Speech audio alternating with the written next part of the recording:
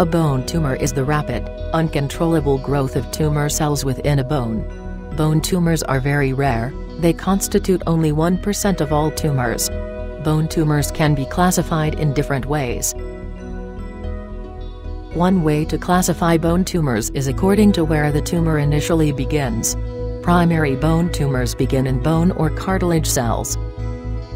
Secondary bone tumors are metastatic. This means they spread to a bone from other malignant tumors in the body, such as from the breast, the lungs, or the colon. Most bone tumors are secondary, or metastatic, tumors.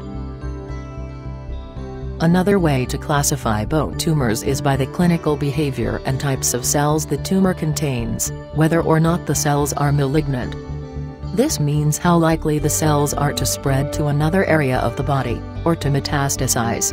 If tumor cells are able to spread to other organs, through the blood or the lymphatic system, or directly, the tumor is known as a malignant tumor.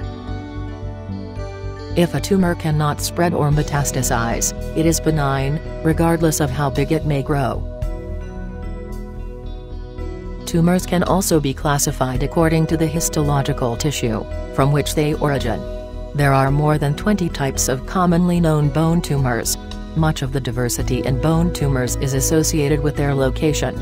Long bones can be divided into 3 parts: the epiphysis, metaphysis and diaphysis. The epiphysis is made from cartilage and spongy bone.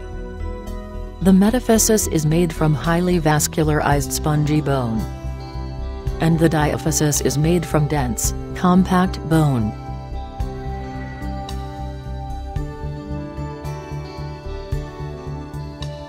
Therefore, most of the tumors that grow from the epiphysis are cartilage-based. The most common of these tumors are chondromas. The most common cancer in the epiphysis of long bones is chondrosarcoma.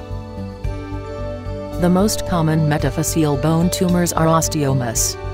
Usually bone cancers here have a metastatic origin. The most common primary bone cancer of the metaphysis is osteosarcoma. Since the diaphysis is composed of dense bone tissue and has few bone cells, it is rarely affected by primary bone tumors. The most common tumor of this area is osteoma.